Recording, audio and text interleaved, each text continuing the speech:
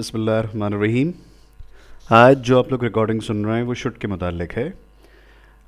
Should का इस्तेमाल model auxiliary verb के तौर पर होता है और इसका बेसिक पर्पस इस्तेमाल करने का ये है कि इसे आप एडवाइजेबिलिटी यानी किसी को एडवाइस देने के लिए इस्तेमाल करते हैं और इसके अलावा एक्सपेक्टेशंस के लिए भी इसे इस्तेमाल किया जाता है। और साथ ही साथ किसी से अगर कोई मशवरा लेना हो या कोई सजेशन लेना हो उस वक्त भी हम इसे इस्तेमाल करते हैं। हम शुड को इस तरह से स्टडी करेंगे कि इनके पेयर्स बना लेंगे।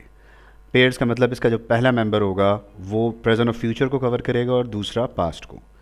फॉर एग्ज़ाम्पल, अगर हम ये कहते हैं कि you should try to understand, तो मतलब ये है कि आपको समझने की कोशिश करनी चाहिए। इस सेंटेंस से हमें ये भी पता चलता है कि किसी भी सिचुएशन में कौन सा सेंसिबल काम है जो आपको करना चाहिए। जैसे आप थके हुए, आपको चाहिए कि आप आराम करें। You are tired, you should take rest. और जब इसी का हम पास वर्जन बनाएंगे तो कहेंगे कि आप थके हुए थे, आपको आराम कर लेना चाहिए था। You were tired and you should have taken rest. इसी तरह से हमें नमाज़ पढ़ना चाहिए, वी शुड ऑफर नमाज। हमें नमाज़ पढ़ना चाहिए थी, वी शुड हैव ऑफर्ड नमाज। इसका जो पास वर्जन है उसमें हम शुड हैव के साथ वर्ब थर्ड फॉर्म इस्तेमाल करते हैं, जबकि जो पहला मेंबर है, जो फर्स्ट इसका वेरिएशन है, उसमें हम इसके साथ वर्ब फर्स्ट फॉर्म इस्तेमाल कर रहे हैं या base form of the verb इस्तेमाल कर रहे हैं। जैसे यू शुड पे अटेंशन और इसका past version you should have paid attention. Similarly जब दूसरे वेरिएशन की हम बात करेंगे तो उसमें हम कंटिन्यूड एक्शन की बात करते हैं। जैसे you should be standing here, आपको यहाँ खड़े हुए होना चाहिए। इसमें हम शुड बी के साथ fourth form of the verb या जेरंड फॉर्म इस्तेमाल करते हैं, आईएनजी फॉर्म इस्तेमाल करते हैं। और इसका जो पास्ट वर्जन है उसमें should have been plus ING form of verb इस्तेमाल किया जाता है। और जो पिछली एग्जांपल बनाई, जैसे you should be standing here, इसका पास्ट वर्जन होगा you should have been standing here. इसी तरह से किसी शख्स को मैं खेलते हुए देखता हूँ और हालांकि मैं ये एक्सपेक्ट कर रहा हूँ कि वो इस वक्त पढ़ रहा हो, तो उस वक्त मैं ये कहूँगा कि you should be playing, you should be studying, sorry. इसी तरह से इसका पास्ट वर्जन होगा कि you should have been studying. इसका मतलब आपको पढ़ते हुए होना चाहिए था लेकिन आप पढ़ नहीं रहे थे। और आसान अंदाज में कि हम जो तवक्का कर रहे हैं या हम जो एक्सपेक्ट कर रहे हैं वो नहीं हो रहा है बल्कि कुछ और हो रहा है। Similarly the children should be playing in the ground, बच्चों को ग्राउंड में खेलते हुए होना चाहिए। इसी का पास्ट वर्जन होगा कि children should have been playing in the ground, बच्चों को ग्राउंड में खेलते हुए होना चाहिए था। ये तो हमारे दो पेयर्स होंगे। जैसे यू शुड ऑफर नमाज, आपको नमाज पढ़ना चाहिए, ये एक एडवाइस भी हो सकती है। इसी तरह इसका पास्ट वर्जन होगा कि यू शुड हैव ऑफर्ड नमाज, आपको नमाज पढ़ना चाहिए थी। इसी तरह से यू शुड बी ऑफरिंग नमाज, आपको नमाज पढ़ते हुए होना चाहिए। इसका मतलब मैं एक्सपेक्ट कर रहा हूँ कि आप इस वक्त नमाज पढ़ रहे हो और आप नमाज नहीं पढ़ रहे हैं, तो उस वक्त ये बात कही जाएगी। इसी का पास्ट वर्जन होगा कि you should have been offering नमाज, कि आपको नमाज पढ़ते हुए होना चाहिए था। Similarly, the children should be paying attention to the lecture. बच्चों को लेक्चर की तरफ तवज्जो देते हुए होना चाहिए। और इसका पास्ट वर्जन होगा कि children should have been paying attention to the lecture. बच्चों को लेक्चर की तरफ तवज्जो देते हुए होना चाहिए था। Now let's talk about states. ये तो दो पेयर्स हमने अभी जो बनाए हैं, should first form of the verb, इसका past should have third form of the verb, फिर should be ING form present के लिए और should have been ING form of the verb past के लिए।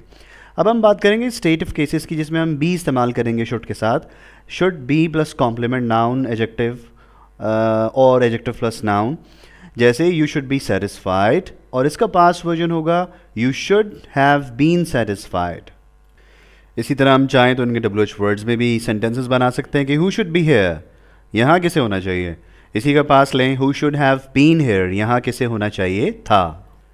Now the last pair is about have as a state verb, कि अगर हम चाहें तो हैव का इस्तेमाल भी शुड के साथ कर सकते हैं।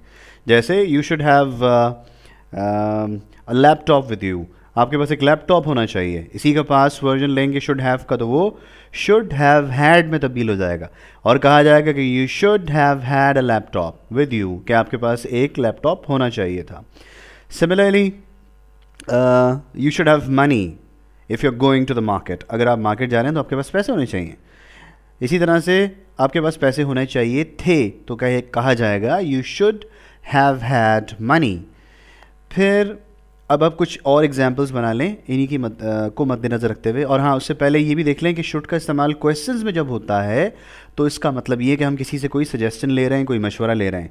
ब्रिटिश इंग्लिश में बजाय यहाँ इस वेरिएशन के अंदर शुड के शैल का इस्तेमाल बहुत कॉमनली यूज्ड है। अच्छा, फिर अब हम कुछ मिसालें देख लें, जैसे व्हाट शुड आई डू, मैं क्या करूँ या मुझे क्या करना चाहिए। इसी तरह से वेयर शुड वी गो, हम कहाँ जाएं या हमें कहाँ जाना चाहिए। शैल वी मूव, क्या हमें चलना चाहिए, या शैल वी लीव, क्या हमें चलना चाहिए या निकल जाना चाहिए। जहाँ जहाँ हम यहाँ इस वेरिएशन में शुड लगा रहे हैं वहाँ ब्रिटिश इंग्लिश के मुताबिक वहाँ शैल का इस्तेमाल भी कॉमन है। जैसे शैल आई टेल यू एवरीथिंग, क्या मैं आपको सब कुछ बता दूँ। और इसे यूँ भी कह सकते हैं कि should I tell you everything. फिर